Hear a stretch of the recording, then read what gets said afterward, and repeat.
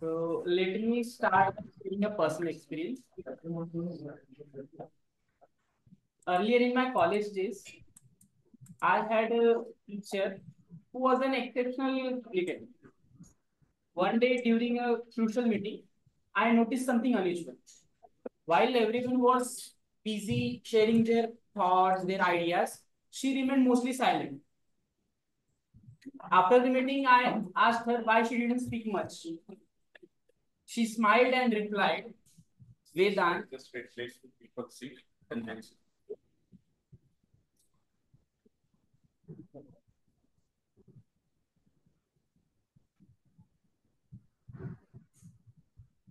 He's the best.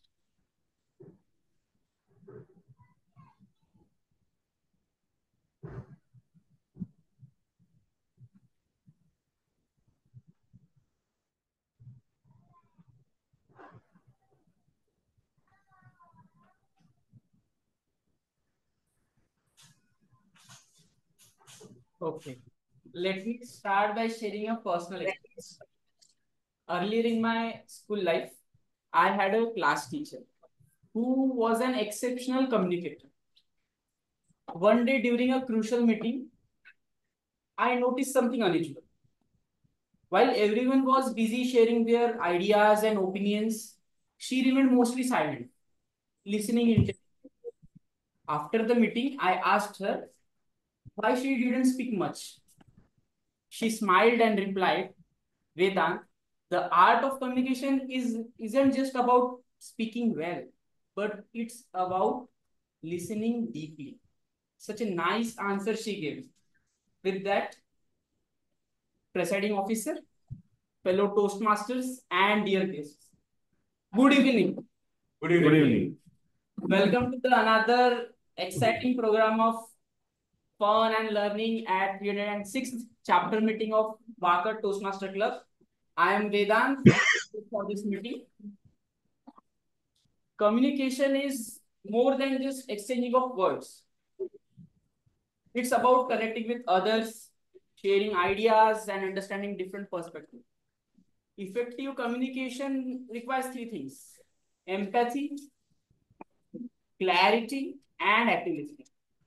It's an art that involves both speaking and listening, but ensuring that our words are not just heard but also understood.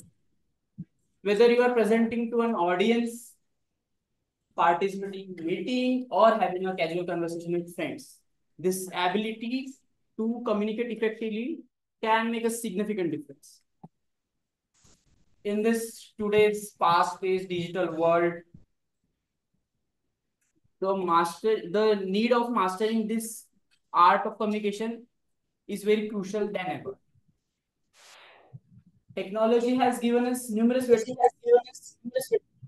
but with that, it has also introduced new challenges.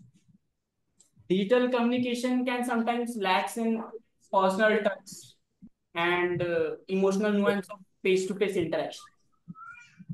That's why it's essential for us to be mindful about how we are communicating across different platforms. By refining our skills, we can ensure that our words remain clear and impactful, whatever medium is.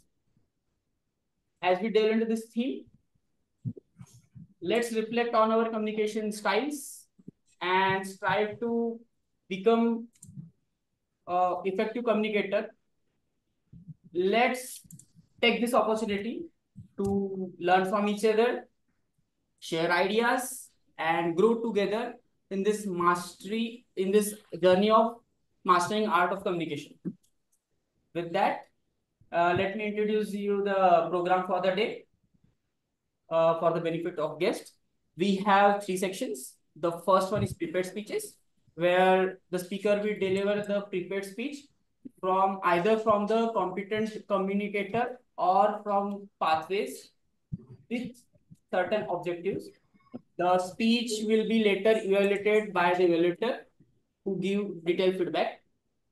The second session is of impromptu speaking. Here, speakers are challenged to think on their feet and deliver a 1 to 2 minute speech on a certain. This is the section where you will learn how to think fast and speak on the spur of moment. This section will led by table topic master. The third session is about evaluation, where each role player and speaker will get detailed feedback. This session will led by general event. Now, before starting meeting, let me introduce my colleagues who will help me to control and conduct of this meeting. So we have. So for today's meeting, we have Sergeant at Arms, who is software engineer by profession and who loves to read books. Please welcome Mahendra. He's on Toastmaster, he is on that. Toastmaster Mahendra.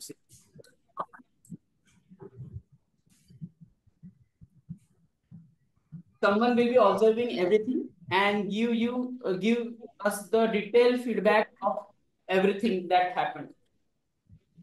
This person also led the third session.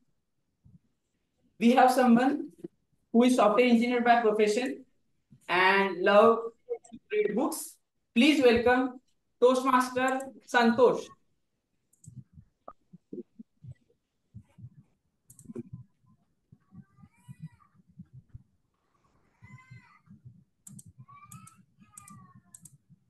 Everyone, as my role is to look after the proceedings of the meeting and give a detailed feedback.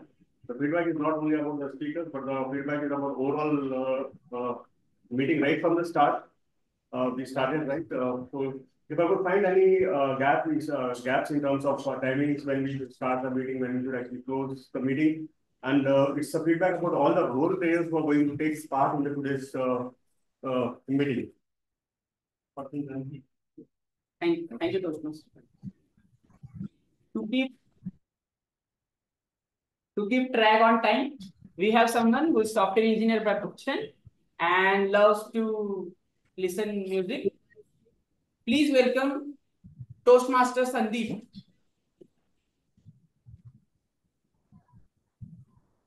Good evening, presiding officer, Toastmaster of the day, fellow Toastmaster, dear guests.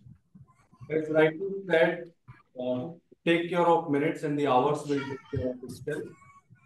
With this, I will, in today's meeting, as a timer, my job is to keep the track of every minute of the meeting and note down the exact timing of all the speakers, whether all the speeches, Toastmasters, or table topic speeches, evaluations, and all the role players when they present their report. When the speaker reaches to the minimum time, I will turn on green flag. When speaker reaches to the exact midpoint, I will turn on yellow flag. And when the speaker reaches to the end of the time of their speech, I will turn on red flag. Speaker will get 30 seconds of grace period. After that, if they cross 30 seconds of grace period, they will be disqualified for them. I will present my report throughout the meeting whenever called. Thank you, Toastmaster Sandeep. To keep track on unnecessary sound, we have someone who is software engineer by profession and loves traveling. Please welcome Toastmaster Govind.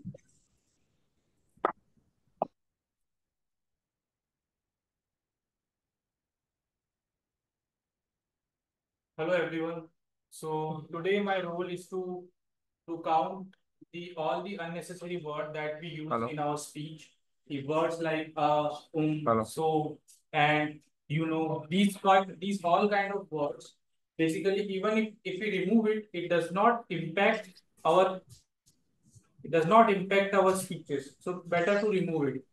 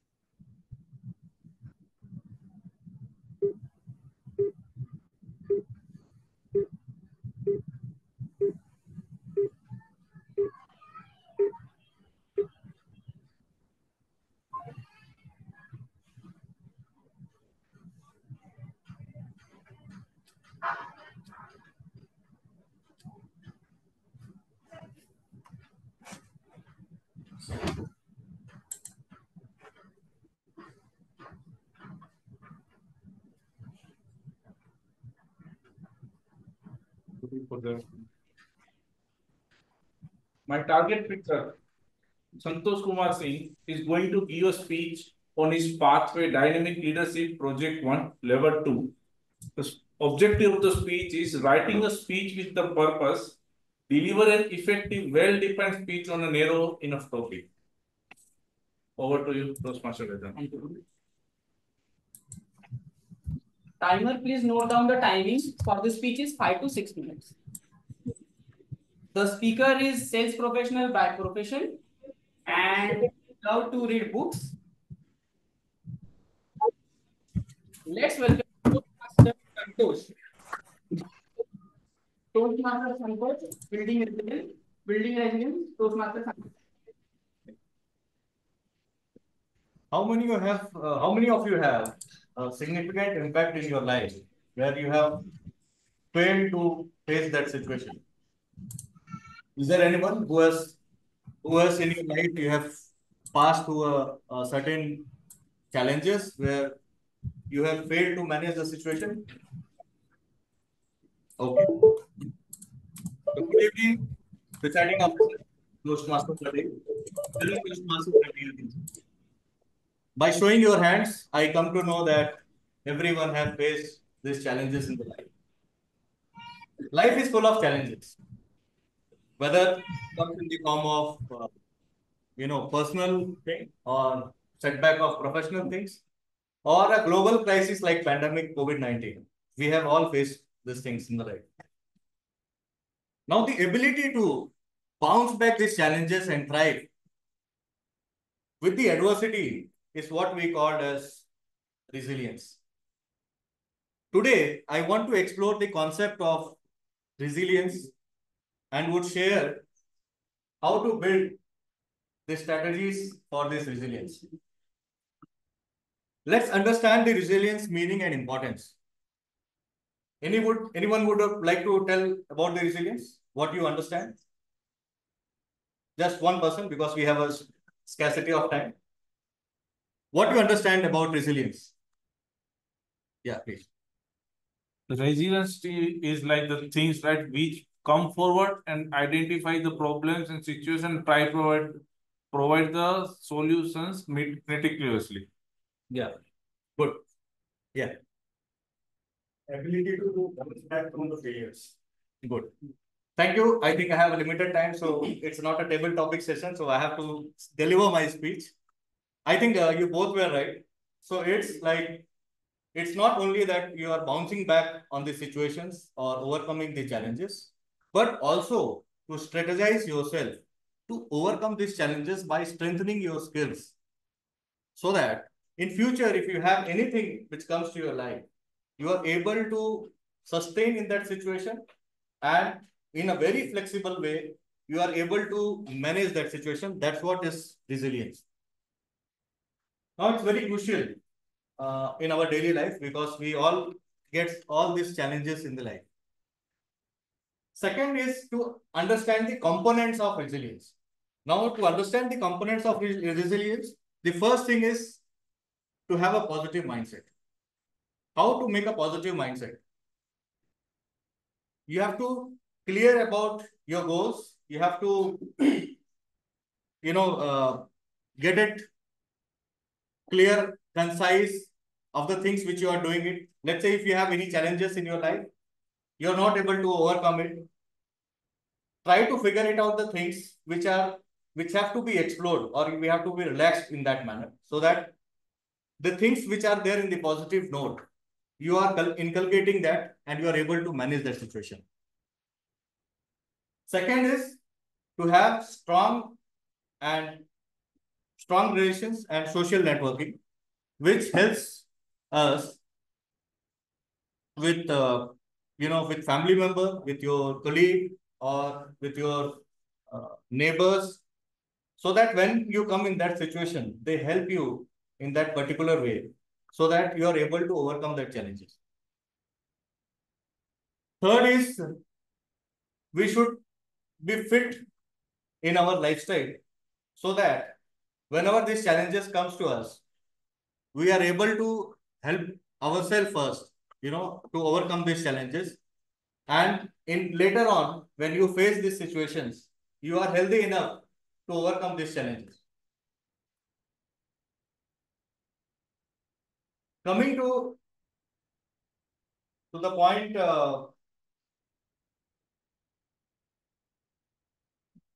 yeah. So I think this is the main important things which I think everyone has to do in the life. In conclusion, I would say resilience is not the only matter that which you can do it by building all these things, but it has to be activated in a disciplined manner, so that you are not just doing only on the circumstances, but also it becomes a regular practice for you. So whenever this situations comes, you are flexible in a very manner way, where you don't feel any panic situation, and you are able to sustain these things. So overall, I would encourage everyone in your life to reflect on your mindset, be fit, overcome these challenges by all this which I have told to you. Thank you. Thank you, Toastmasters Santosh. You are correct. To achieve our goals and target, we need resilience. Now, moving to the second speaker. The second speaker is attempting project 1 from the level 4 of the presentation mastery. And the evaluator for this speech is Santosh.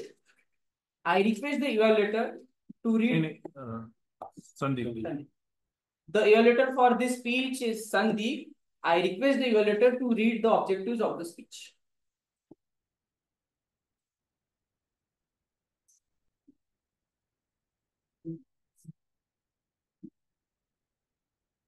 Over to Toastmaster Sandeep. My target speaker, Sanjay Pathak, would be giving a speech on presentation mastery, evaluation and feedback, level 1.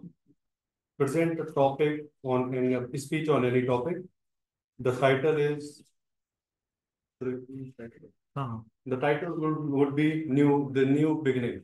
Over to you. Timer, please note down the timing for the speeches, 5 to 6 minutes. The speaker is software engineer by profession who loves to play chess. Please welcome Toastmaster Sanjay.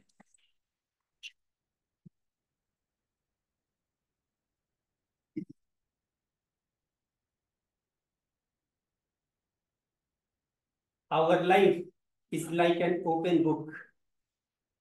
Each chapter is filled with promise and potential. But some of the chapters are daunting. It is easy to skip those daunting chapters of our life just by turning the page and move on. But true growth begins when we embrace each chapter of the life, no matter how daunting it is. Good evening, my fellow Toastmasters. If I'm not clear to you, where are you sitting? Just listen closely. Sometimes we need to change the perspective to understand the things clearly. Are you scared right now? Let me take you back to my childhood. I was 8 years old, and it was the New Year school. That was the first day, and my mom has dressed me in a mismatched outfit. My big brother hands me down shirts and my sister bright jacket. It was not less than looks like a pop star of 1957. I walked into the classroom and I can feel that all eyes on me. It was terrifying. I wanted to run away and hide myself so that nobody could see me. But something amazing happened. My class teacher, B.K. Tripathi, he looked at me warmly, but he said loudly, "Hey, you, get up, come in front of the class and say something interesting." You can imagine the level of my fear. It was not lesser than, of course, the impromptu speech of a Toastmasters meeting. With my trembling leg and shaking hand, somehow I managed to come in front of the class. But somehow I started speaking about my two pets, Tiger and Bunsy. To my surprise, the entire class erupted in laughter. Not on my outfit, but on the story that I was speaking to them about the communication between my family and my pets. Few years fast forward, there is another new beginnings I was facing, my first job interview. I prepared very well. I extensively rehearsed all the questions that is supposed to be asked during the fresher time. Even I practiced the handshake in front of the mirror. This is what informed by my placement officer of the college. Somehow I did not prepare for the walk-in interviews and I did not realize the level of crowd that is there. I walked into an interview room and I started speaking about giving my introduction, also the kind of programming language that I have learned, and the operating system and all. I think computer science guy maybe can understand that. After few minutes, there is a pin drop silence in the room. Neither I am speaking nor the interviewer. Both were looking to each other, and just one question has come after some time.